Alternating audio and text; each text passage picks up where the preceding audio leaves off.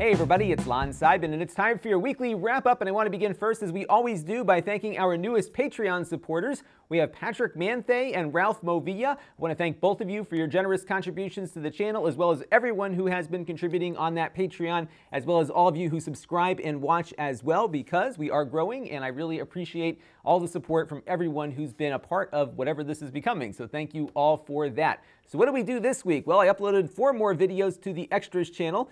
2 of them are snippets that I pulled out of last week's wrap-up, but we also had a couple of unboxings, including that big 34-inch curved Samsung monitor, as well as the Amazon Fire Kids Edition. I'll be reviewing that shortly as well. And then on the main channel, we had the end of our Synology series on setting up and using their surveillance station software. So we did that. I'm probably going to do a review on the camera that I use, because there was a lot of interest in that camera. So stay tuned. It's actually a nice little camera. It's an Amcrest 1080p camera that seemed to have a pretty decent image quality out of it and worked very well with surveillance stations. So we'll be pursuing that a little bit more. We also looked at the Huawei MediaPad M3. This is I think around $300 for an Android tablet that very much looks and feels like an iPad. So if you want an iPad alternative running Android that costs less, this might be worth taking a look at. You can find the review along with everything else that I'm talking about here down in the master playlist in the video description. We also looked at the Lima Ultra, which for all of you NAS enthusiasts was not something you were all that crazy about, but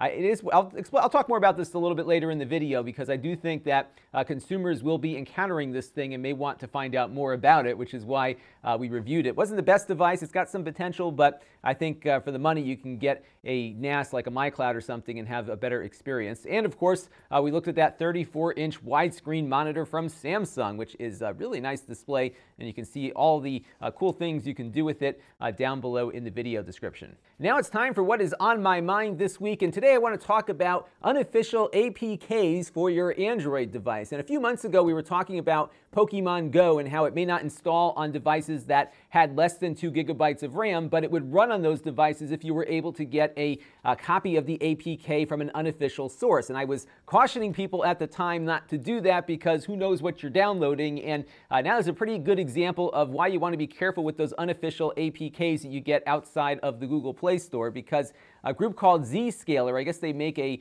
antivirus for Android, found that there was a Netflix app that was popping up on some of these unofficial APK repositories that is pretty bad, actually, because after it installs, you run it and then it deletes itself, but it installs memory resident software that begins basically turning your phone into a spy device, including access to the camera, downloading all your emails, looking at text messages flying back and forth, really pretty much turning your phone, again, into a spy device. You can see more about exactly what this thing does down below on that link right there. But pretty scary stuff, and again, something to be really careful about if you're downloading APK files from someplace other than the Google Play Store or the Amazon Store, because there is a risk involved, and this is one of those things that I think will happen more and more frequently, especially as more Android devices get out among the public. And now it's time for some Q&A, and I got a really good question in here from Mr. RW Mac about the differences between hard drives, especially as it relates to surveillance and network attached storage. And of course, we just did that whole big series on the Synology surveillance station, and he's wondering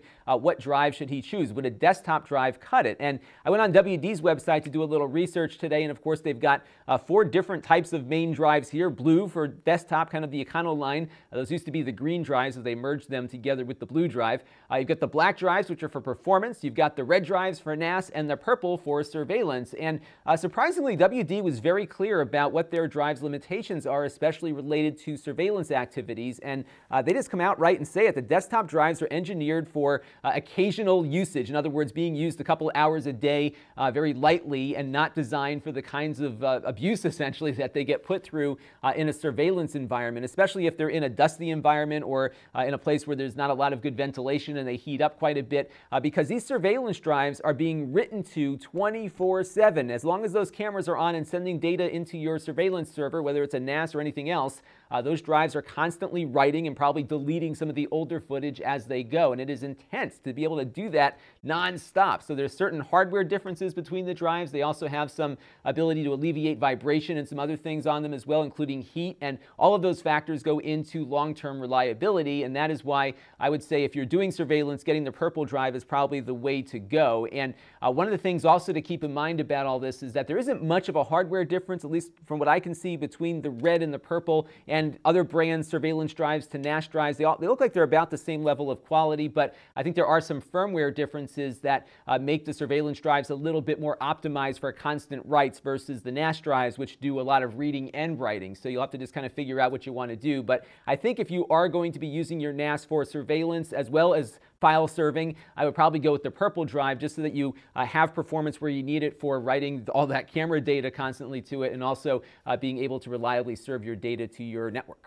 And Rich Greger writes in with a question about segmenting your network for security purposes if you have one of these surveillance stations running on your NAS. And what he's referring to is something I talked about probably about 2 or 3 months ago now, which is creating a segmented IoT network within my home. So I've been very concerned about light bulbs and all these other things that don't get their firmware updated all that often, and I wanted to prevent away from a vulnerability on a light bulb from taking down my whole network or making it available to the world to see through my light bulb, which is happening quite often these days. And one of the things that I talked about was the host of the Security Now podcast, Steve Gibson, talking about creating a multiple router network where you have all your computers on one router and you have all your IoT on another router, and both of those are plugged into a third router, which then goes out to the internet. So things are isolated from each other. You really can't cross over from the IoT network over to the computer network, which was what I was talking about. And what he's referring to here is whether it makes sense to do that with your Synology system. And that's really a judgment call. What I have found about Synology, and actually most of the network attached storage brands out there, but Synology in particular, just because I have the most experience with it, is that they are constantly patching it. So every couple of days I'm getting a new security update or just a new regular update that updates all the vulnerabilities found in the open source software on the device and keeps it up to date. But anytime you make things available to the world, you are risking something in doing so. So you have to really decide whether or not you want to do that. I actually don't. I keep my Synology here behind my NAT firewall. I don't really access it away from home. So if I need to have files that are available to me, I'll throw them on my Google Drive or Dropbox or something where I have two-factor authentication and somebody else is responsible for keeping that server secure. But again, that's something you'll have to think about for yourself. But one thing you should think about, though, related to all this data being transited on your network is that those cameras are transmitting a lot of data, and that's certainly taking up some bandwidth that you might have been using on your network, especially if you are transmitting wirelessly from the camera into the rest of your network. That Wi-Fi will get saturated pretty quickly with all those cameras communicating over it. So you might want to think about a separate dedicated Wi-Fi access point for your wireless cameras, or maybe even segmenting your network just to make sure that all that traffic isn't interfering with what you're trying to do with your other computers on your network. So that might be a good reason to segment everything, especially on the wireless side, because wireless is not a protocol that lends itself to sharing very well, especially when there are units on the network hogging all the bandwidth. Now, this next question is actually a conversation that I was eavesdropping on amongst some of you subscribers in regards to whether or not the channel is huge, or if it is not huge, or if it may be huge in the future, or maybe not mainstream enough to be huge, or perhaps it might just remind you of a 90s tech show. And actually, the 90s tech show thing is pretty much my inspiration. That's the stuff I used to watch when I was younger, and I'm sure a lot of that just subconsciously has made its way into the set here. I'm not much of a set designer, nor a lighting designer, nor an artist, so I did the best I could, and that's what we've got here for the moment at least. But a lot of the other things just in the style and approach are really about efficiency, because as you all know, I switch live to disk. In other words, every time I hit the button here, it's actually changing the camera, and that's one more thing I don't have to edit when I wrap up recording the video, because I have very limited time to do what I do. So I try to make every moment I have valuable, and that's why I do all this live switching as I go. I'm going to do a new behind the scenes video soon, so you can see exactly how I'm using all of this equipment, because I just upgraded the TriCaster software. It does some cool new stuff, so I wanted to show all of that to you in the coming weeks. Now, really the bottom line with the channel as to whether or not I find it successful or view it as successful, I look at two things. One, of course, is subscriber growth, which has been great, and I've just been so humbled by how many people have clicked that button and stayed with me as long as they have. So that's been a great thing. We have around 126,000 subscribers now, so that is awesome. But the reality of this channel is that I'm a commodity. For most of the viewership that I get, around 1 million to 1.6 million a month, depending on what's going on out there, about 89% of that traffic comes from people who are searching, or it comes from a YouTube video on on a similar product that I reviewed. So in other words, you might be on a CNET video talking about some product, and then my video might show up as the recommended video to see next. And what's happening is people are out there looking to buy a product, looking to get some reviews of it. They search for it, they find me or another video, which then links them over to me. They watch it and they get the information that they want, hopefully, and they go away. And then maybe they'll come back the next time they're looking for something. All 126,000 of you probably found me in that way. We've talked about that before as well. And that is really what this channel mostly is as far as viewership is concerned. But I'm very mindful of the fact that I have a lot of subscribers now, and I'm trying to do more content to keep you engaged and engage with all of you, like the weekly wrap-up once a week, but also being very mindful of really the fact is that I'm a search commodity, and I need to make sure that in order for the channel to continue growing, I have to keep feeding that beast, in other words, to keep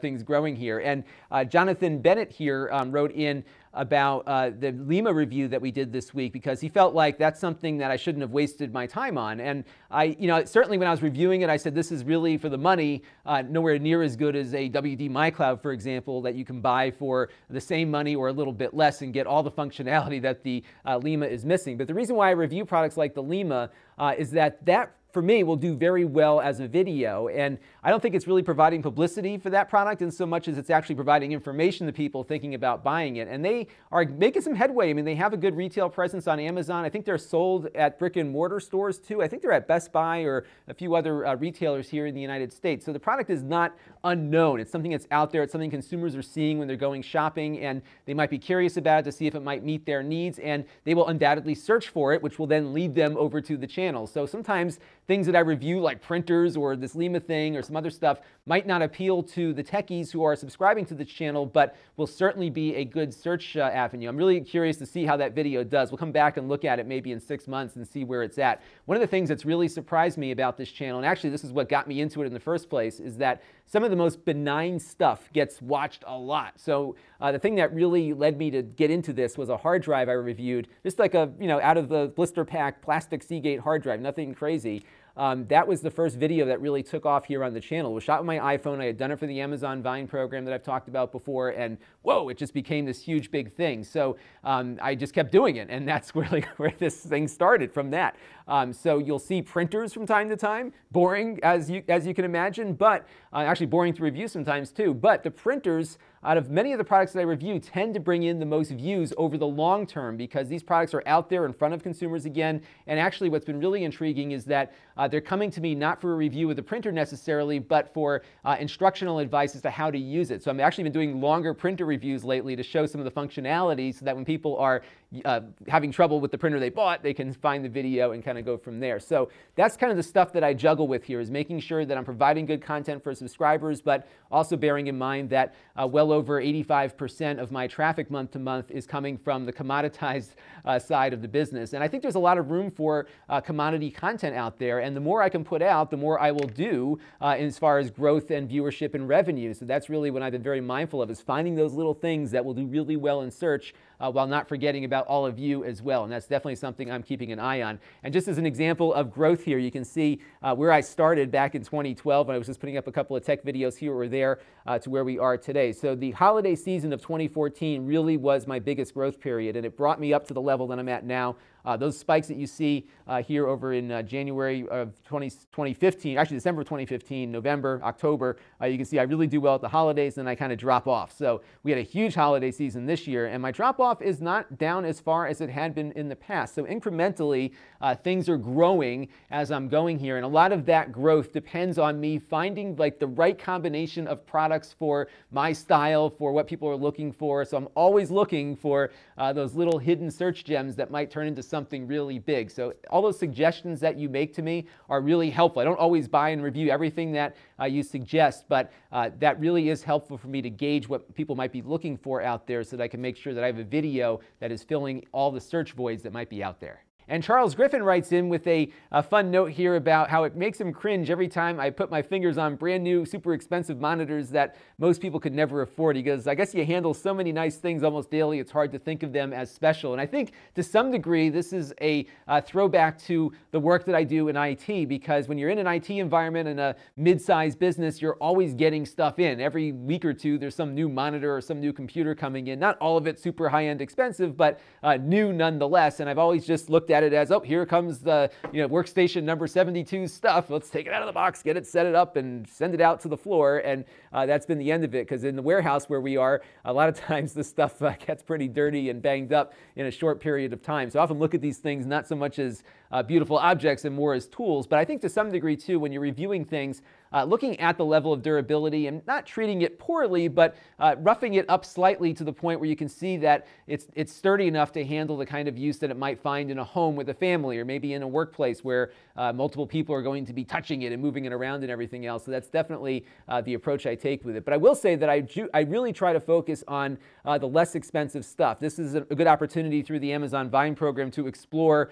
something different on the channel, a widescreen display that we hadn't looked at before. But generally, I try to keep it on the low end of the scale for a couple of reasons. One is that I have to buy a lot of the things that I review, so it's a lot easier and less expensive for me to buy many inexpensive things than one big expensive thing. So that's part of it, but also because there are more people looking for the inexpensive stuff than the expensive stuff, which is why we do so much affordable product reviews here on the channel.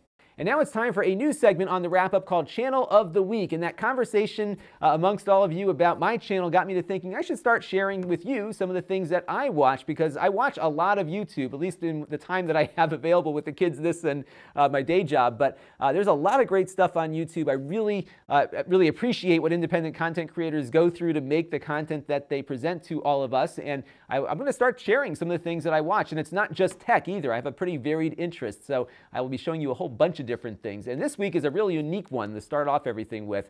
Steve 1989 MRE Info. And if you like unboxings and you like history, this is going to be the channel for you. You're going to spend months on this channel. This guy's got a lot of stuff, 98 different videos or more of him unboxing old military rations from even going back as far as the Civil War. And it's pretty amazing just to see this history here that in many cases he's unboxing for the first time in 50, 60, or even 100 years in some cases. Really cool stuff. He has stuff from many different nations also, so you can see how different armies ate during different points in history, especially even when they were combating each other. So if you're into history and military history, I think you'll really appreciate what Steve 1989 MRE Info is doing. And what's really fascinating about this is that he occasionally will eat things that are very old, and he's now a pretty good judge of determining what is safe to eat and what is not. And he does eat quite a bit from what he opens up. It's not a gross out channel. He's not stupid, but it's really fun to see him take a bite out of something. And he's so good at describing the smells and what he's tasting. It's really fun. So you definitely have to check it out and let me know what you think. And I'd love to hear from all of you in our Q&A for you segment, some of the channels that you watch on a regular basis, tech or otherwise. I'm always looking for more things to subscribe to, so definitely let me know down in the comments section below. So now we've got a winner to announce, because remember last week we had one more Plex pass to give away, and I have the winner here. It is Konstantin Sontag. So I'm going to be emailing you to get your information, and I will get that over to Plex, and you will have a lifetime Plex Pass subscription, courtesy of the folks at Plex. I want to thank everyone who participated. We had over 312 this time, so a few more than the last go around. I'll let you know when we have more giveaways to do. I'm really looking to do more of these digital ones that I can give away internationally, but we'll still have some physical stuff to give away too in the coming months. So stay tuned. More giveaways will always be on the way. Now, if you want to help the channel, you can sign up for a Plex account at Lon.TV/Plex. No credit card required, and we get a small commission when you do that. You can also give Plex as a gift if you want to give a lifetime subscription to somebody at Lon.TV/Plex gift. We also have Patreon set up at Lon.TV/Patreon, where you can make a monthly contribution to the channel. And of course, we've got YouTube fan funding for as long as they keep supporting it over at Lon.TV. Just make sure you let me know you did it so I can put you on the end credit roll, and thank you for your contribution too, because they don't tell me when people do this, so I need to know from you directly. Now, if you want to connect with the channel, we have plenty of ways to do that. Lon.TV/Extras is our extras channel where I upload unboxings and other supplementary content. So if you like what I do, I put more up there on a more frequent basis. Lon.TV/email is where you can sign up for my email list. I just switched email providers, and I'm not sure if the form is working. So do me a favor, go over there and try to subscribe. If it doesn't work, let me know. I know they're working on it, but I'm hoping it's going to be up and running at this point. I've switched over to Active Campaign from MailChimp, and the reason I did so was because they have a really nice way of integrating RSS feeds into the emails, a little faster and a little bit more efficient, once again, than what I was experiencing with MailChimp, and they were slightly less expensive also. So I did the switch. I'll let you know what I think of them in the coming weeks here. Lon.TV/Facebook for the Facebook page. I do post a lot of stuff on there as well. And we have the store, which just got restocked, and a bunch of you already grabbed a bunch of stuff. So there is more up there, and I'll be adding more throughout the month here. I had a really good weekend where I had time to actually make a couple of videos, and then that gave me time to start straightening up. So I've been finding a lot of stuff that I needed to get rid of a while ago that I'm finally putting up on the store now. So be on the lookout. Also, occasionally, some of the things that we get in here for free, I'll be selling just for the cost of shipping. So kind of like a giveaway without the contest, and I'm doing that because I have so many things that the freight costs would kill me to give everything away. So I'm going to be doing some as a giveaway, and some will give away for the cost of freight, and it'll just be up there. So you got to keep checking and go from there. I may start emailing you with some schedules as to when things might appear, but I'm not sure about that yet. So that'll do it for this week's weekly wrap-up. I want to thank all of you for your continued support of the channel. Things are going really well. I'll have more news for you on more things that are happening on the channel and elsewhere in the coming weeks. But again, just keep me informed as to what you're doing and what you think, and things that I should be looking at. And I really, again, greatly appreciate all of your comments, especially the constructive feedback like we had about that Lima review, because that stuff really, I read it all. Even if I don't always reply, I do see it all, and I do appreciate it. And I realize, yes, my set isn't perfect. The audio is not great yet, but we're getting there. And as soon as I get more time, I will make improvements. But in the meantime, so far, we're still feeding the search beast, and we're going to keep on cranking away here. This is Lon.TV, and thanks for watching. This channel is brought to you by my Patreon supporters. If you want to help the channel, you can by contributing as little as $1 a month.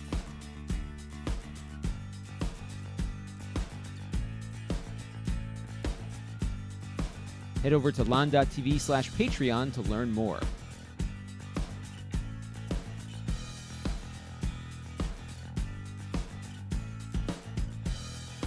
And don't forget to subscribe. Visit Lon.TV/S.